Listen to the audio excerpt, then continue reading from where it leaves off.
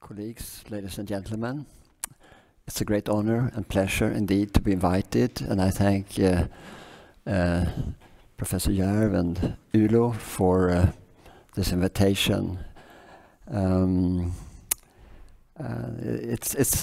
also feels very good to honor Viktor in this way, who has given me so much work to do, you could say, and so many other people work to do, and therefore he is really unique, I must say.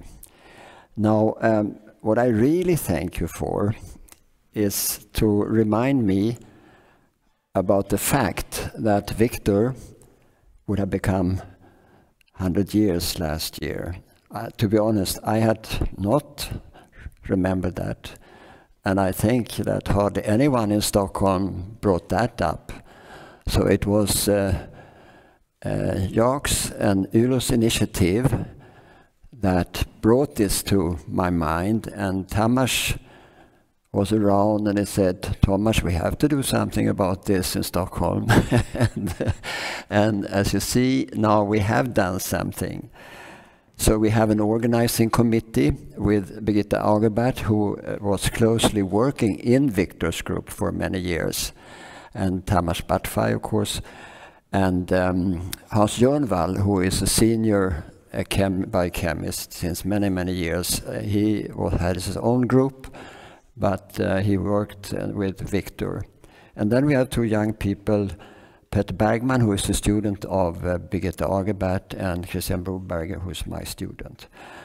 So as you can see here, it will be September 26, 27, and if you're interested in coming, you may send me a mail. You have the mail address there, or to Catherine, a travel team.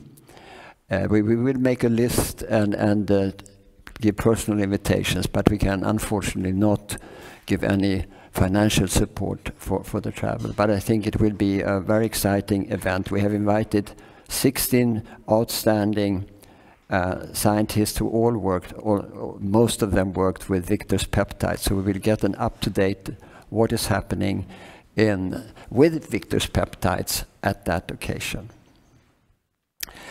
Now, there are many peptides, as we heard. Viktor has discovered quite a lot of them. I have this list here from Peter Burback's paper from 2010. It's not really very up-to-date, but he describes the different gene families. I've also included David David, who often is called the father of neuropeptides, because he was one who advanced experimental studies in animals on the role of peptides in behavior. And actually, his work was not very much appreciated, especially on the other side of the Atlantic. But I think it turned out that much of what he did was quite advanced, and behavior studies are not easy to reproduce unless you do it in the right way. So I think he deserves to be here.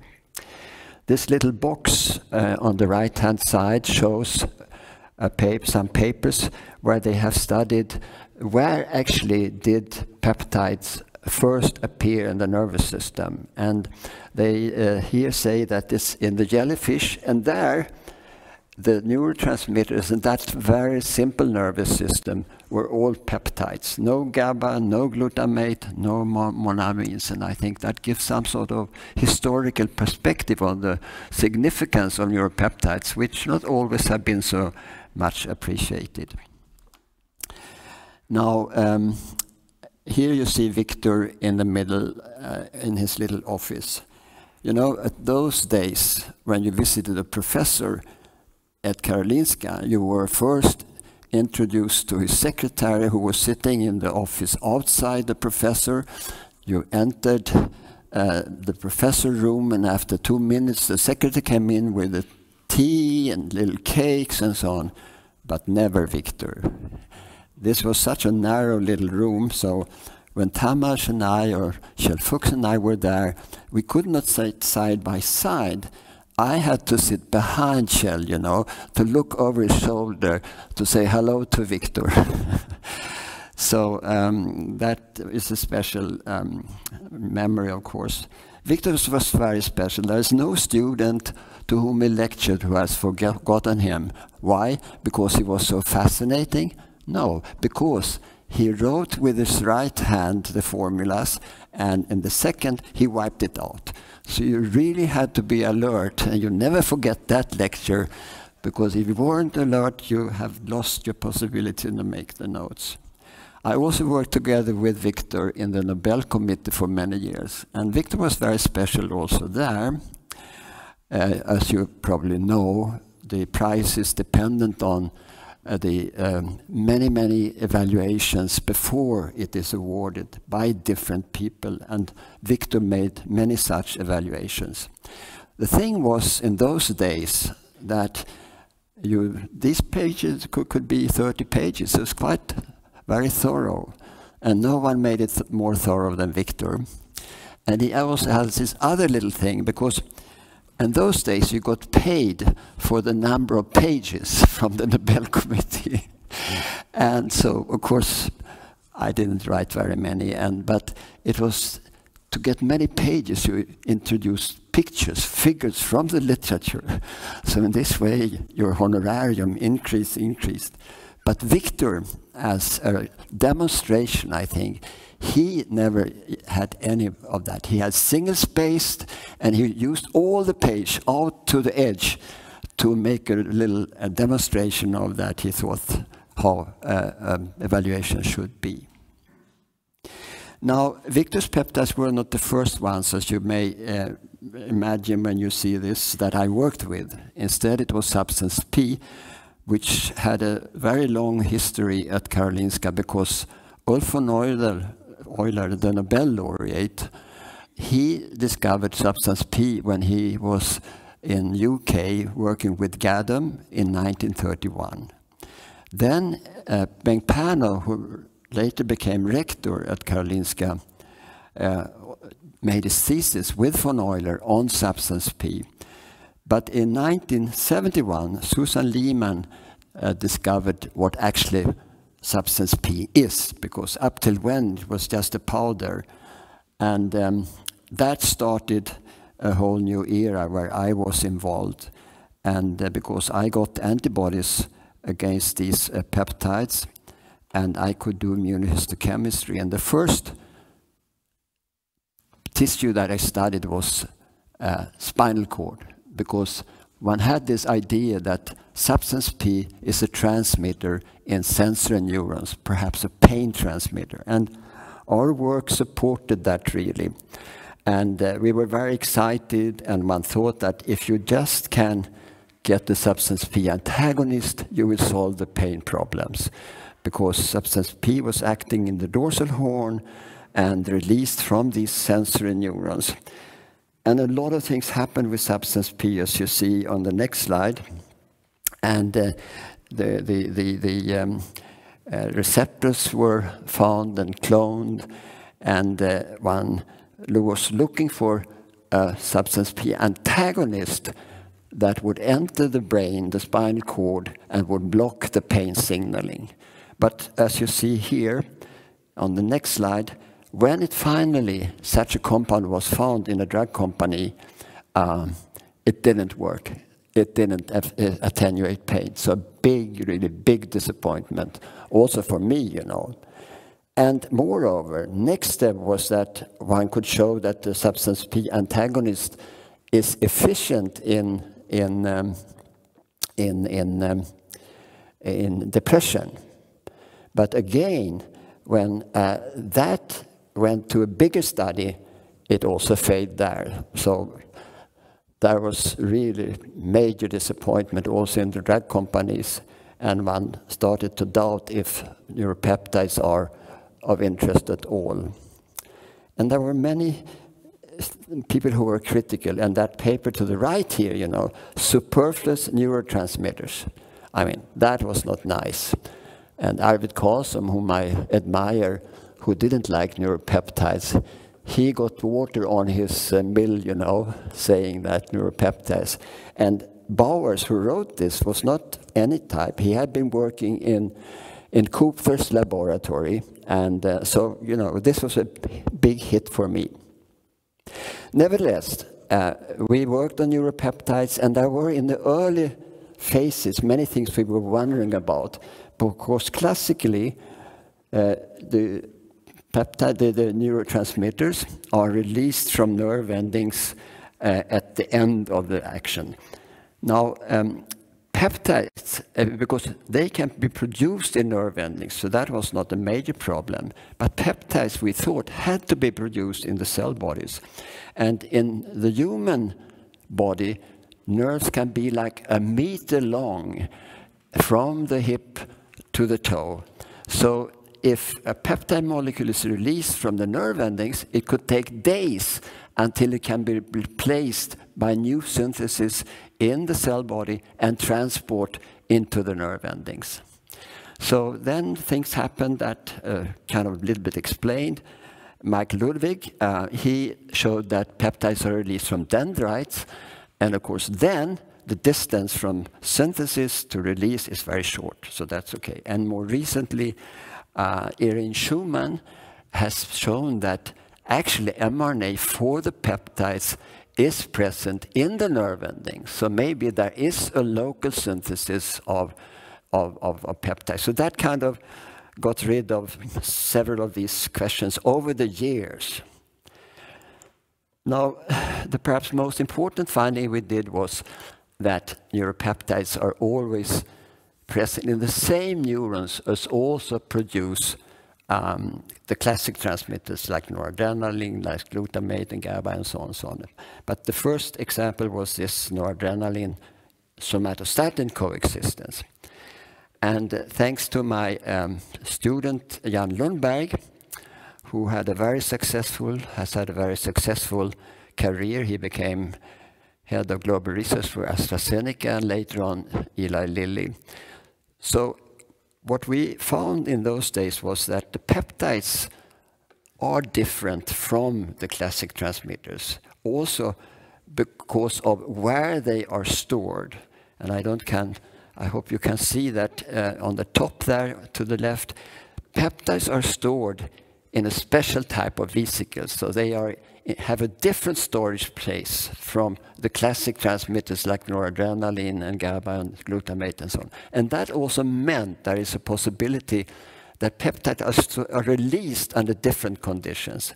And what Jan could show in his thesis work was that actually only when neurons are firing at a high rate, intensely, then peptides are released. And that's why, of course, if you look at a normal animal where nothing happens, if you knock out the peptide, you don't see anything, because normally they are not at all used. It's under certain conditions that peptides are coming into place. Now, all this work that we did in the early days led to an invitation to write a review in Nature. I was not so happy about that because I thought Nature has such a lousy paper and they reproduce fluorescence micrographs in a very bad way. So the editor had to remind me 3 times to Hökfelt, are you going to write it or not? Finally we did it, fortunately, because this is my most cited paper ever. In any case, 10 years later, I thought it's time to follow up, to tell people what happened during the last 10 years. So in 1990, I actually didn't ask, I just submitted the manuscript because I thought they were going to be so happy to accept this manuscript. Now what we wrote in that paper was, to the left here, in the 50s, if the 50s were the decade of acetylcholine, the 60s of catecholamines and serotonin, the 70s of GABA and glycines, we thought that the 80s would be the peptide decade. But, and then we wrote, unfortunately, instead, excitatory amino acid entered the scene and grasped the attention with their implications for learning and memory and for involvement in brain pathology. So after some time, we got a response from Nature, and here is what the editor wrote. First, the bad news. They cannot publish us. But then, here at the end, what I have said, instead, the excitatory amino acid entered the scene and grasped the attention. And then they had a test. If contrary to expectation, excitatory amino acid really were the big thing in the 80s, I feel that the review article should focus on these more and less exclusively. So that was a blow in the head, yeah. Now, fortunately, the paper could be published then in Neurons, thanks to Erik Kandel, actually, he was very kind. So we could tell what happened during these 10 years. But this was also the time then when we turned to Viktor's peptide, that is galanin. And here's a summary of you know, the various species, very similar. And there are also some new members of the galanin family now. But basically what we have done over the years is to study the role of galanin in pain signaling, depression, especially related to locus coeruleus, and also in the human brain. You know, sometimes the important findings for yourself, in any case, are not the big important journals who publish that. This little paper from 1987, this is the reason why we were interested in galanin and pain. And it was published in Neuroscience Letters, Impact Factor 2. Now, what happened there is shown here. What really attracted our attention was that if we looked to the left on galanin in a normal dorsal root ganglion, that's these cells which have substance P also that I told you. But if you cut the sciatic nerve, then you see to the right that at least half of all neurons suddenly produce high amounts of galanin. And we felt this must mean something. So this is what we have been working a lot on together, especially with Susanna Wiesenfeld-Hallin. And what we believe in brief is that galanin is an endogenous analgesic. So when the nerve is damaged, it upregulates galanin as a protective mechanism against pain.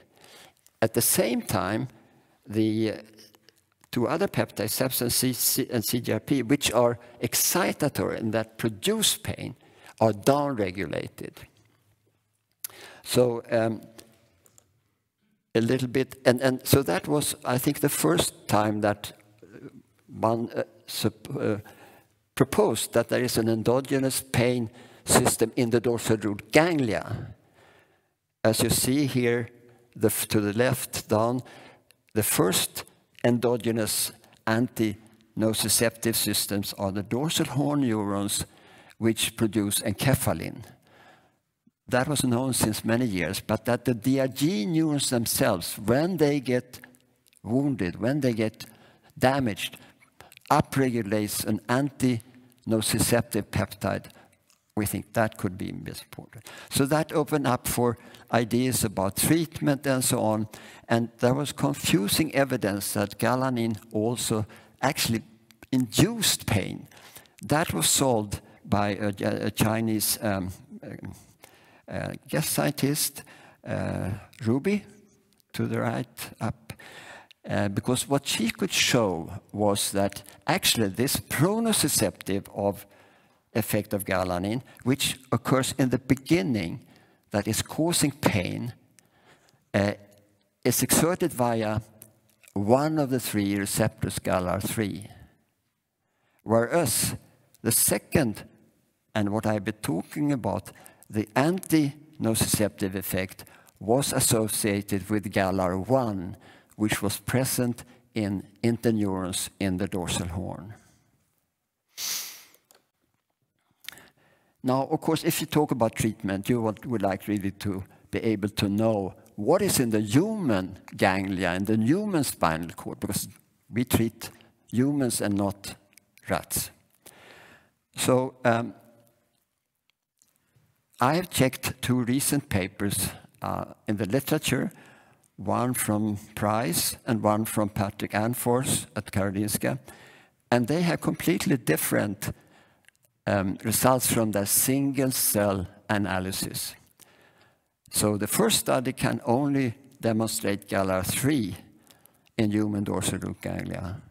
The second one can show galanin, but not any of the receptors. And that reminded me of some results that my student, my postdoc, a student, found many years ago. She came to me with this figure showing that virtually every cell in dorsal root ganglia has DRG, has galanin R3. And that's confirmed with some qPCR. So I don't know. In any case, our hypothesis about GALR1 and GALR2 seems pretty shaky as it is now.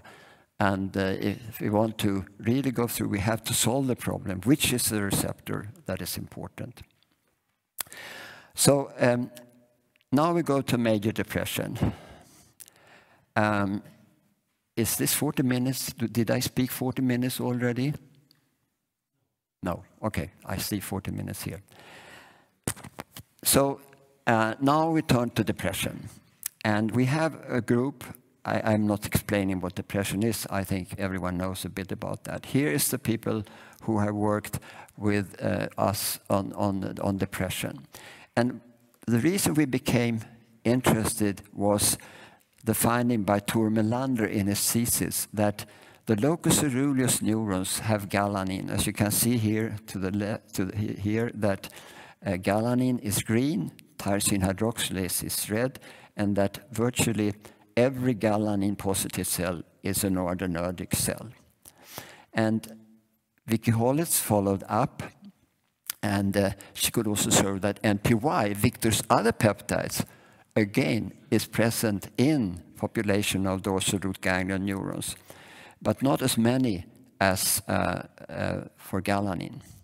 So we did electrophysiology, and I'm just going to focus on the upper left corner.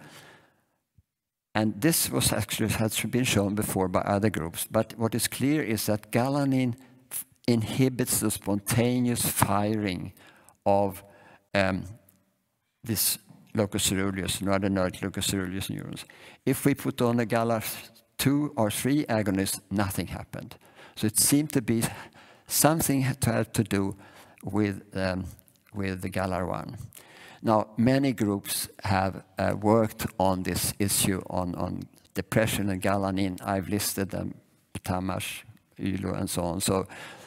But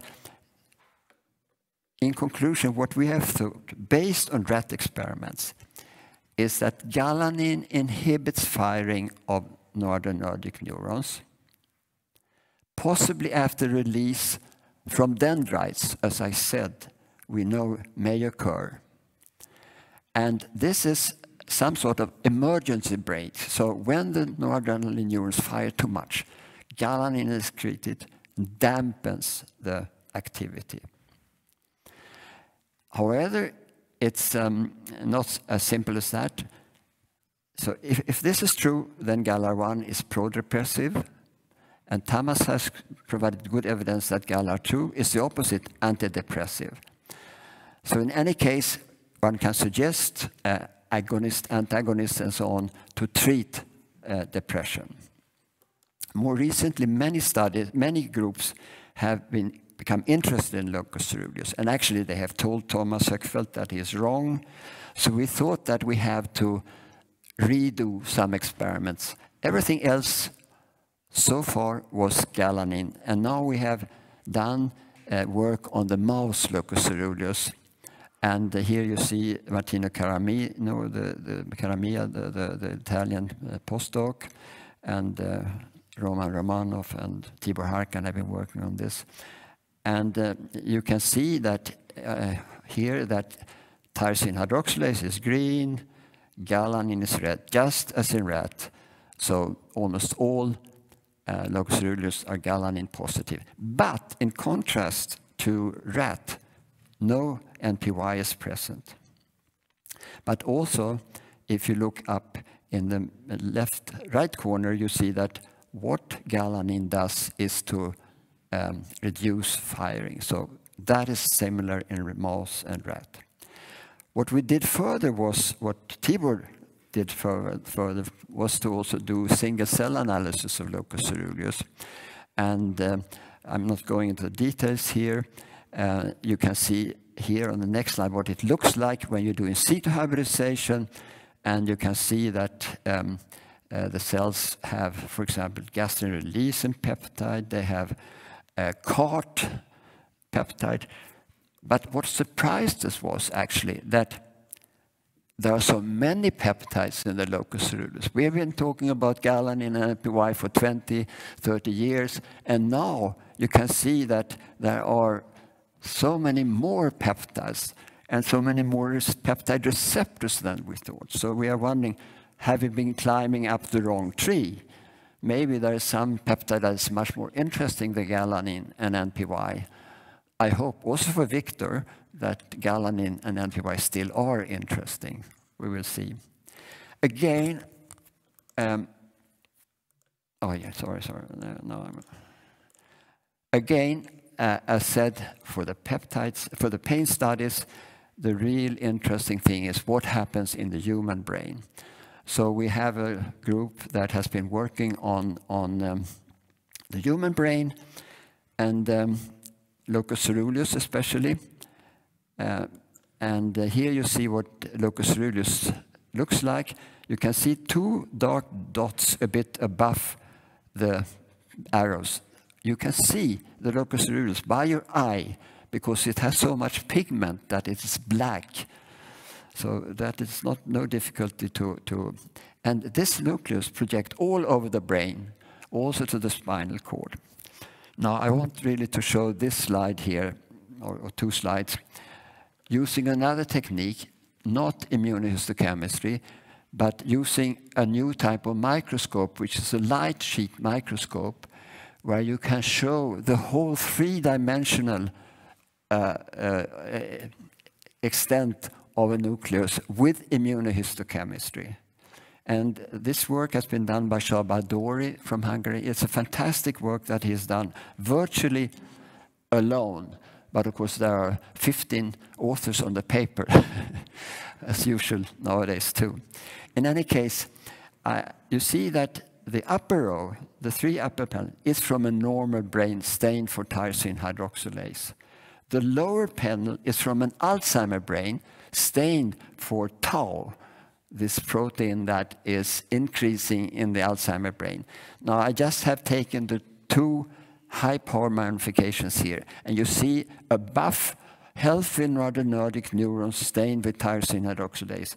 And this, in red, you see how lousy the neurons look when you have Alzheimer. This is about the same magnification. What remains of these wonderful, beautiful grayish neurons are some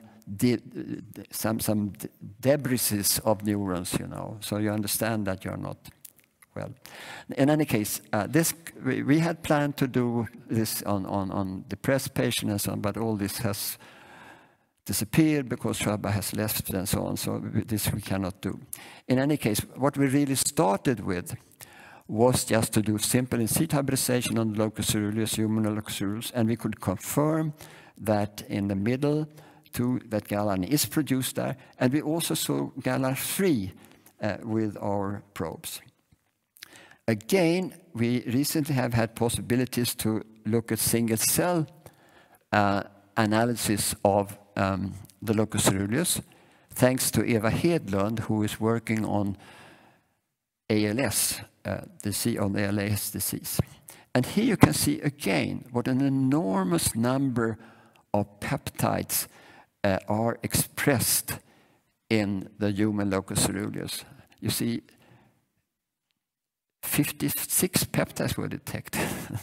And what was very interesting was the box here in red, where you see that also some of these neurons have glutamate. So they are not only noradrenergic, peptidergic, but also glutamatergic. We have also looked at the human frontal cortex, prefrontal cortex, which is, of course, a region of major importance in the human brain for decision, for for emotions and so on. This was thanks to two persons, especially Miki Palkovits in Budapest, who has a brain bank, who is the master of microdissections of brain. What he has done is he has microdissected 17 subregions of the prefrontal cortex. And thanks to Matthias Ullén, who paid for this big study. It's not a single cell study, it's a bulk study. But in any case, we have, as you see on the next slide, you see we have so much data here. You just cannot think about it. When Song and Swapnali Bards were the people who worked on that. But I want to take out three things from this study. First, that with bulk studies, compared to single cell studies, we see more peptides than with our approach. Then I want to just show you some in situ hybridization on the distributional peptides, and then I want to show you some evidence that peripheral peptides produced in fat cells and intestine, that they can have an effect in the brain. So here is an example, adrenomedulin, which is a plenty peptides, and which we have seen in here, the lower left here, adrenomedulin. But in the single cell analysis reference, they don't detect that. And all these neuropeptides, they cannot detect with single cell. Same thing with receptors. So, I mean, I'm saying this because our paper was rejected in 3 journals because we didn't use single cell. So they kind of failed to appreciate that there's some advantages with this bulk, not single cell, namely that we have a higher sensitivity. We have done then in situ hybridization, and you can easily see here that one of the most, that is the most important and abundant peptide in cortex is Viktor Mutt's cholecystokinin. You see the dense here network, and actually when we double stain for glutamate and GABA, it turns out that many of the neurons are glutamatergic pyramidal neurons, but also some are GABAergic. I skipped the high power magnification here. We also could actually demonstrate galanin and galanin peptides receptor transcripts. And as you see here, the galanin is coexisting with V-GLUT1, that is a glutamatergic neuron, and in some with galanin, GALAR1, and GALAR3. They all can be detected in human cortex, and they coexist with glutamate or GABA, especially glutamate. Now, this was a bit surprise for me, because when we look at the rat brain, galanin can hardly be detected. So we believe that maybe galanin is more important in human cortex, in human brain, than in the rat brain. We can also construct, as seen here, some circuitry, microcircuitry, which I'm not going into. And then the third thing I wanted to demonstrate here is that peptides are produced in cells in the intestine, in fat, the most important one perhaps leptin, but also adiponectin is another fat peptide. Now, when we look in the prefrontal cortex for receptors and peptides, what we find are very high levels of the adiponectin 1 receptor, but we don't find adiponectin itself. So what are all these receptors doing? Much higher than the CCK receptors, which is the main peptide in the brain. Is it really true that they can be transported from the blood, past the blood-brain barrier, and have an effect in the prefrontal cortex? We cannot have any other explanation than that's the case. Since the receptors for peptides are so sensitive, they only need nanomolar concentrations. It's possible that even if 1 or 2% of the peptide pass the blood-brain barrier that may be of functional significance for our activity in the prefrontal cortex. So finally, I want to say, show you some results from studies on postmortem brains from depressed patients, that is, patients that have committed suicide. And there we have looked on different regions, prefrontal cortex, locus coeruleus, and so on. And this is thanks to Naguib Meshavar, who has a brain bank in Canada, and the person who did this work is Swapnali Bard. I'm just showing this slide. And what you see here, basically, if we look to the left, dorsolateral prefrontal cortex, you see arrows, and you see the various peptides, substance P, the receptors, NPY receptors, galanin receptors. And you can see that they are increased mostly. So there are differences in expression in the depressed brains versus controlled brains. And interestingly, when we measured DNA methylation, if you look at the left panel again, in the left box, I have a thick, big, upregulated peptide for the methylated, for galanin. And this is what we expect, that when there is the methylation goes up, then the levels go down in that particular case. So we in any case, the take-home message is that in the human brain, there are, in depressed patients, changes in levels of peptide and peptide receptors. We have even been able to do a genetic study when we had a grant from European NewMood. And the conclusion from that is that the galanin, I read here, system plays a significant role in the pathogenesis of depression, almost entirely by modulating the vulnerability to early and recent psychosocial stress, possibly involving all three galanin receptor. Again, this paper was thanks to Hungarian, especially Hungarian collaborators Gabriela Juhas and Georgi Bagdi. And this just is a little bit summary of the genetic results. So if I may summarize, and now I'm almost at the end, some conclusion regarding galanin and depression. The top here is saying that galanin in anterior cingulate cortex counteracts excessive glutamate release. So here we have a situation where galanin and glutamate coexist, but the coexisting molecules are antagonistic. It's actually the same in noradrenaline neurons, that galanin and noradrenaline are antagonistic.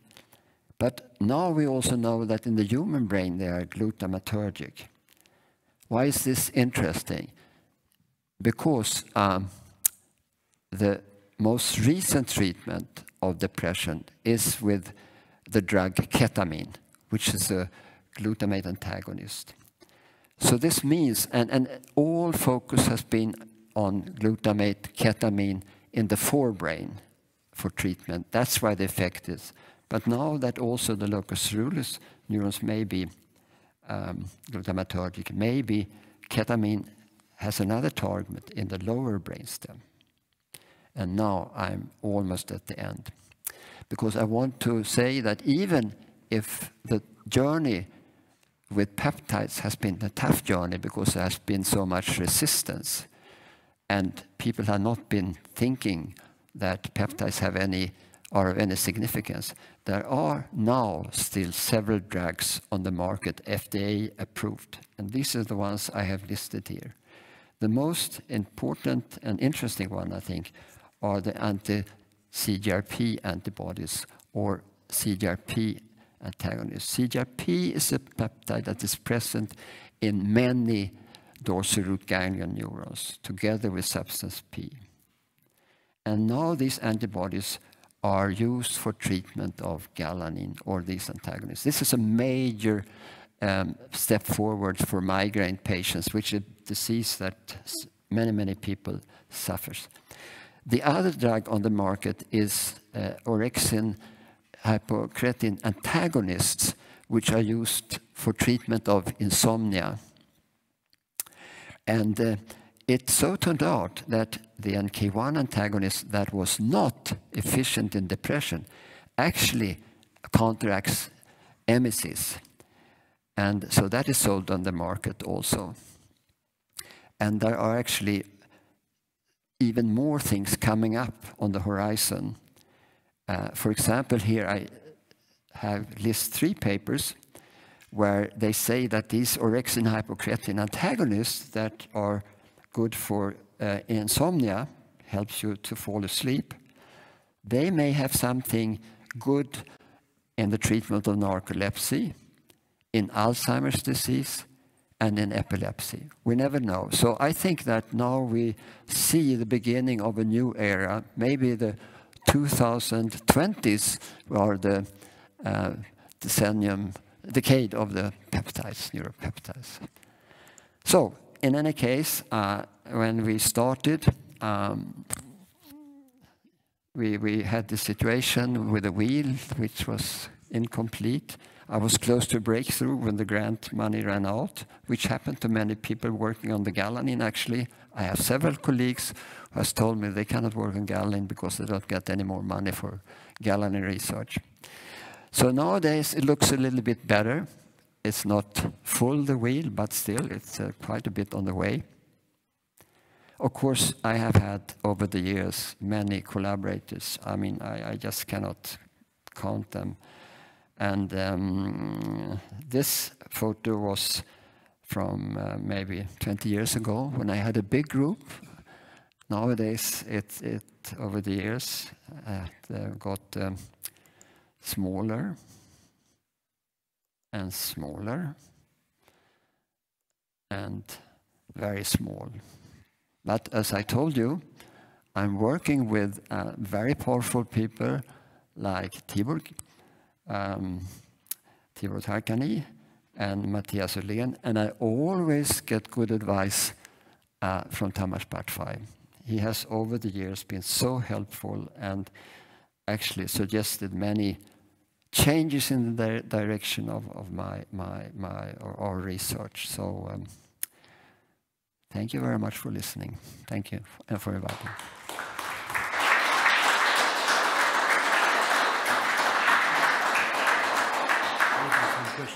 Yeah, okay.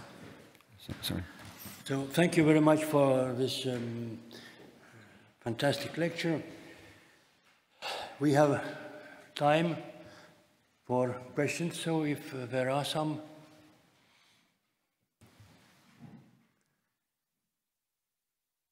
Yeah, Mart. So there have been, thank you. There have been a couple of interesting papers showing that galanin inhibits tyrosine hydroxylase in nigal dopamine neurons. What do you think about this data? Okay, I stand here instead, yeah. Well, I mean, this is not my field, and I think you should ask Tamas what he thinks about it. But, you know, I mean, these peptides, they do almost everything. If you just look careful and long enough, you will find things. Tamas, maybe, do you want to respond? So the enzyme cell-free studies in which you would look for a classical inhibitor of an enzyme are very inconclusive. You would not use an inhibitor which have so low Ki value. It is in 10 micromolar to 0.1 micromolar, very large variability. The ones which Thomas mentioned go the direction that in some cells expressing galanin receptor, tyrosine hydroxylase expression is reduced, and therefore tyrosine hydroxylase activity is reduced. But that's at a cellular level, and what the circuitry is different. If you ask straight out, is like trypsin and trypsin inhibitor, no. But I mean, since the tyrosine hydroxylase protein levels are very high in neurons, in the same neurons, it's an extracellular enzyme, extravesicular cytoplasmic enzyme, sorry. So, you know, why not? 1 micromolar is not an impressive inhibitor concept. So, some more? I have one question. How many neuropeptides are there? What would you say today? Well, I would say, why not 200? Do we have evidence? I wouldn't be. If Viktor has discovered 50, and if you know, if you go to some other of the big labs that discovered many things, like in Italy, then of course they can add it easily 50 more, and then if you have break-prone products and active fragments and so on, so on, so on. So I mean, I think it's really not such an interesting question. It's there are enough. Ulo, if you twist the question as pharma does, how many drug targets are related to neuropeptides, then the estimate is somewhere around 500 to 1,000, because just think of galanin having 3 receptor subtypes clearly, NPY having 5 already identified. So not only are the peptides themselves have pharmacological effects, but they are different at different receptor subtypes, so as for noradrenaline, you wouldn't want to give somebody an alpha-2 agonist who needs a beta-1 antagonist, and so. So the number of drug targets, we are talking of close to 1,000. And this does not include the peptidase inhibitors, of which some, like Januvia, a trivial dipeptide 4 inhibitor, is selling for $1.2 billion, which I don't care very much about. What I care about, that it is the most common type 2 diabetes drug right now. More common than any other. So more questions? Then I take freedom and ask one. Normally for receptors there are agonists and antagonists. Is there some kind of clarity what type of peptides can be agonists and what type of peptides can be antagonists? Well, I think that there is anyone can be both. You know, I mean, that's my feeling. And I mean, what is the big thing is, if you talk about treatment, as I see it, is if the correct treatment is an antagonist, that's a much better situation than if you need to develop an agonist. For example, Jan Hughes spent years to develop a small molecule CCK agonist to treat food intake, you know, and they didn't succeed really. And then, of course, you have the morphine situation that agonist, if it passes the blood-brain barrier, will reach all receptors in the whole nervous system. And of course, the galanin receptors are everywhere. So then you, just as for morphine, you know, you can have a lot of side effects. So that's what worries me, that for treatment of pain at the spinal level, you need a GALR1 agonist. Of course, if so I mean, we're still working with it to see about galanin and NPY and pain and so on. I mean, if people really have a lot of pain, it's relevant to do intrathecal injections at the spinal cord level, of course. If you get an effect that lasts for longer than 3, 4, 5 hours, then you have a different situation.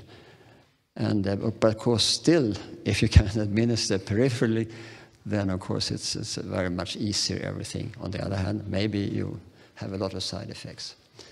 But I mean, I have always had this feeling that It is only when systems are disturbed that they are available for therapeutic attacks, so to say. You know, if they work normally, then there is not so much to do. So I don't know. No. Okay, thank you.